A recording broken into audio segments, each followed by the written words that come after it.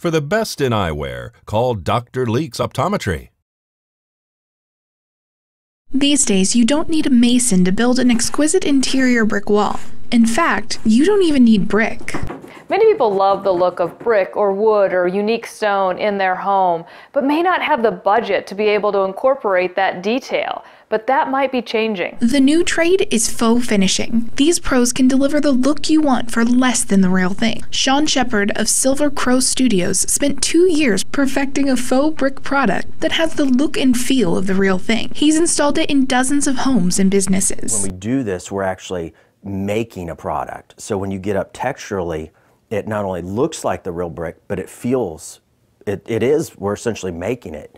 So the difference was when we started, it was just with paint. Liza Oates of Wild Zen Inc. specializes in wood faux finishing, especially furniture. She uses different vinegars to achieve the look clients desire. Whether it's a new color or the latest trend in weathered finish, she can do it. Somebody may be out and they fall in love with a piece, but they're not so crazy about the finish. You know, this allows them to be able to create the finish that they want, make it fit and work within their home. As for what's driving the trend, price is a factor. Shepard says his $800 brick feature wall would cost $2,000 using real brick. Oates typically charges $40 per hour for her finishing service to create pieces that look just like authentic antiques that go for hundreds of dollars or more. This is Caitlin Boyer reporting for News 46.